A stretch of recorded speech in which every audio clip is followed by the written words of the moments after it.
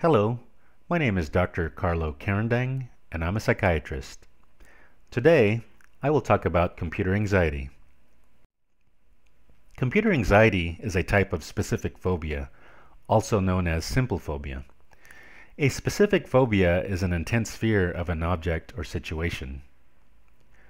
So specific phobias could include things such as fear of spiders, which is also known as arachnophobia, or fear of heights. So these are a couple of common specific phobias.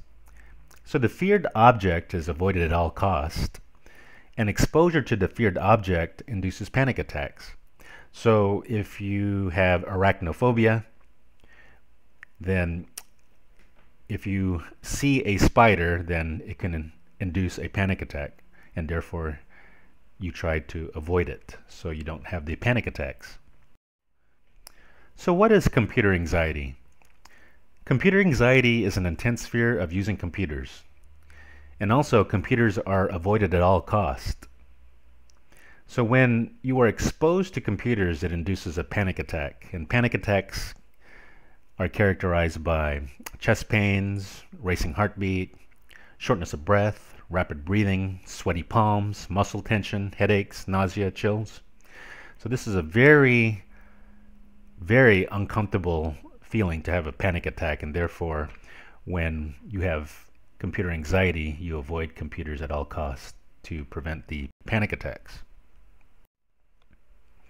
So what are the fears when you have computer anxiety? You might have a fear of breaking the computer or pushing the wrong key. You might have a fear of losing data. You might also be embarrassed that you are not familiar with computers. So in this day and age of social media, this might be magnified, as you might have a fear that your incompetence or your perceived incompetence with computers is going to be broadcasted to others via social media. Or you might think that computers are a hassle and computers are frustrating, as computers can have bugs and databases are always changing. So when you have anxiety symptoms, you need to figure out what type of anxiety you have to get the best help. So let's say you have significant anxiety symptoms. The first thing you need to figure out is if you have a severe case of depression. If you do have a severe case of depression, then the depression needs to be treated first, as there could be significant safety issues with severe depression. If you don't have a moderate to severe depression, then you need to figure out what is your predominant anxiety symptoms. So in this case, with computer anxiety, you have panic attacks with avoidant behaviors. And in this case, it's the discrete object or situation is a fear of computers, and this in turn is a specific phobia. So this is a useful chart, as if you have one type of anxiety disorder, you usually have other types of anxiety. So this is a useful chart for looking at what type of anxiety you may have. So what's the prevalence of computer anxiety? Computer anxiety has a prevalence in the general population of 5%. According to one study. Another study states that 21.3% of managers and professionals have computer anxiety. In another study, they looked at computer anxiety prevalence in 3 samples. Sample 1 in managers, sample 2 in graduate students, and sample 3 in undergraduates. So they found there was significant difference between sample 1 and 2 and sample 1 and 3, but there was no significant difference between sample 2 and 3. So what you see here is that undergraduates and graduate students have more rates of computer anxiety than, say, older managers.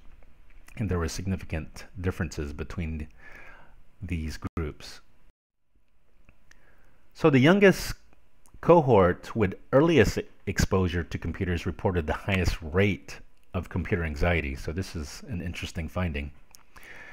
However, the take-home message is that even with the conservative estimate of 5% in the general population who have computer anxiety, it still affects many people, and it could be disabling considering that computers are everywhere now. So this is a good screening test for computer anxiety. This is a 6-item computer anxiety scale. So if you score above an 18 on this, then you may have computer anxiety. So here's the 6-item computer anxiety scale. So for each item, you indicate whether you strongly disagree, you disagree, mildly disagree, mildly agree, agree, or strongly agree. So you answer the 6 questions here. I feel anxious and nervous while working on the computer. The harder I work at learning computers, the more confused I get. I have sometimes thought that I am too old to learn about computers. I have sometimes thought computers don't like me. I always have problems working on computers. And lastly, I can't usually manage to solve computer problems by myself. So you rate each of these 6 questions and then give a score of 1 to 6 according to your answer. And if you score 18 and above, then you might have computer anxiety. So here is an example of a negative cycle of specific phobia. Here we have triggers which are related to your thoughts, feelings, and behaviors. So your trigger is you see, hear, or think about a feared situation or object. The situation induces thoughts about the event, and you might have thoughts such as something bad is going to happen, I will not be able to cope, or I'm going to be harmed. These thoughts then induce anxiety. Then you get the anxiety feelings and the physical effects of the adrenaline response, also known as the fight or flight response. And in this case, when you have a phobic fear of something such as computers or spiders, you can get panic attacks, as I described earlier. And this anxiety makes you avoid. So you in turn avoid the feared object or situation, and you try to flee or escape. And the avoidance then maintains the belief in the danger and direness of the events, and this continues the negative vicious cycle of specific phobia.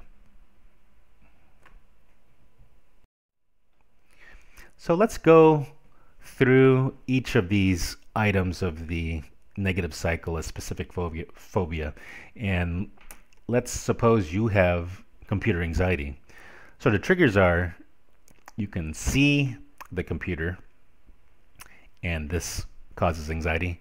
You might talk about computers, and this could induce anxiety, or you might even just think about computers, and this induces anxiety. So the event induces thoughts about the event. So you might have thoughts such as, quote, I will break the computer, or, quote, I will push the wrong key, or, quote, I will lose data, or, quote, I will embarrass myself using a computer, or, quote, computers are a hassle. These thoughts then induce anxiety, and you also have fear and the physical effects of the adrenaline response, which can lead to symptoms of a panic attack. So the anxiety makes you avoid, and you avoid computers at all costs. So although the avoidant behaviors decrease your anxiety over the short term, the behaviors actually maintain your overall anxiety from the feared stimulus. So the avoidance then maintains the belief in the danger and direness of events. So the feared stimulus induces thoughts, which induces anxiety, which compels you to avoid. So instead of just exposing yourself to computers and finding out nothing bad will occur, you just avoid computers, and this maintains your belief in the danger.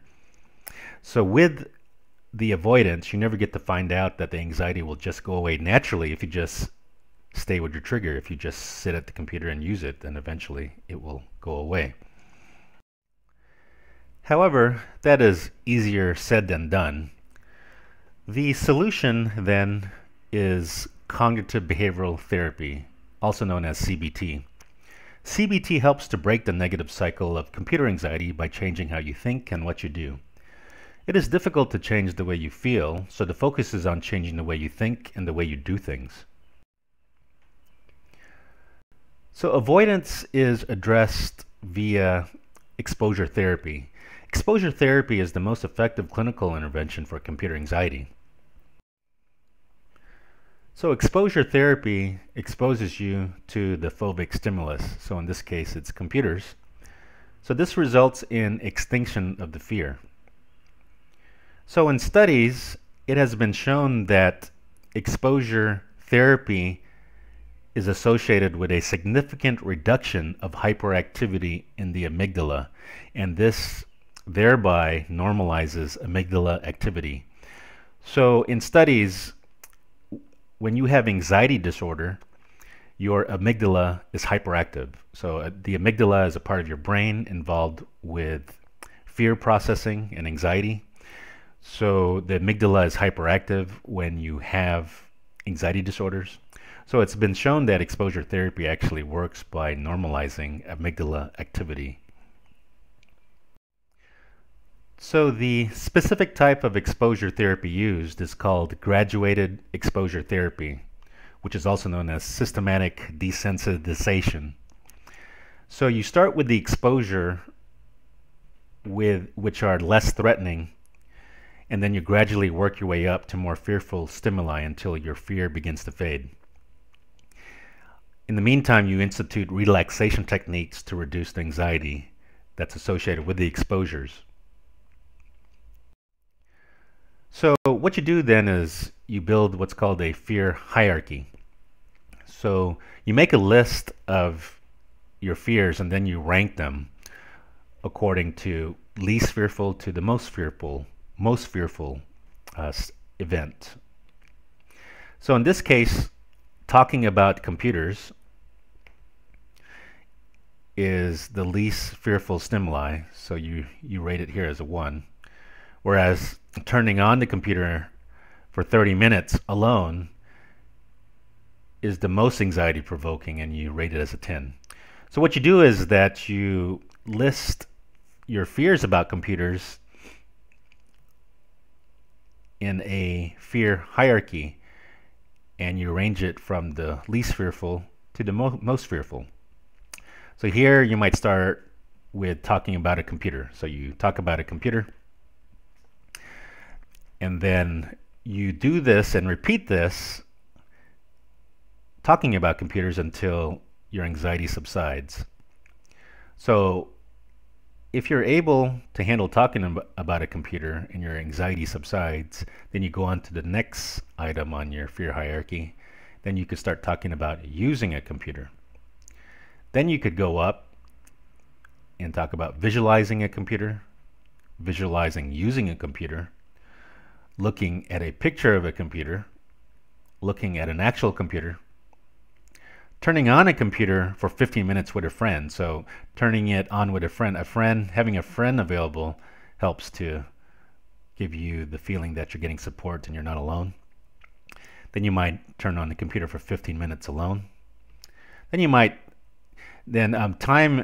increasing your time with your fear stimulus is also more stressful than say 15 minutes. So turning on the computer for 30 minutes with a friend, then finally, this is your most feared stimulus in this example, that you turn on the computer for 30 minutes alone until you can continue with this exposure until your anxiety subsides, and it does in time. So when you're doing the exposure work, you need to work also on relaxation. So relaxation techniques you might use include things such as progressive muscle relaxation, diaphragmatic breathing, and yoga. So these are examples of things you can do to relax when you're doing exposure work. So the progressive muscle relaxation and the diaphragmatic breathing you can do actually during your exposure work, and the yoga you can do in between exposures to decrease your overall anxiety levels. So what about medication? Well, antidepressants unfortunately are not effective for specific phobias such as computer anxiety. However, benzodiazepines are effective in the short term as an adjunct to exposure therapy. So repeat, benzodiazepines are effective in the short term, so they're not meant to be long-term treatments, just short-term treatments. And this benzos are only helpful as an adjunct to exposure work. There's another medication called D-cycloserine that helps to enhance the efficacy of exposure-based therapies by facilitating fear extinction during the exposure session. So this is another option, but you need to meet with your psychiatrist to discuss these two options. But benzodiazepines can be prescribed in the short term as an adjunct to exposure work. So how do you handle computer anxiety in the classroom? Well, computer anxiety can be reduced by providing a comfortable learning environment. So to create a comfortable learning environment, teachers should focus on using humor, so making it fun. They should focus on using basic concepts. They should avoid computer jargon, and they should make all computer lessons hands-on. So when you're teaching about computers, you should have the students at the computer, and they're learning while at the computer, hands-on. And the setup that is commonly used is that each of the students have a computer in class, and the teacher has a demonstration computer and is projected to PowerPoint so that others can follow along with the examples from the instructor. So that concludes my presentation on computer anxiety. But for more information and help on computer anxiety and other anxiety problems, please visit AnxietyBoss.com. Thank you for listening. I'm Dr. Carlo Carandang.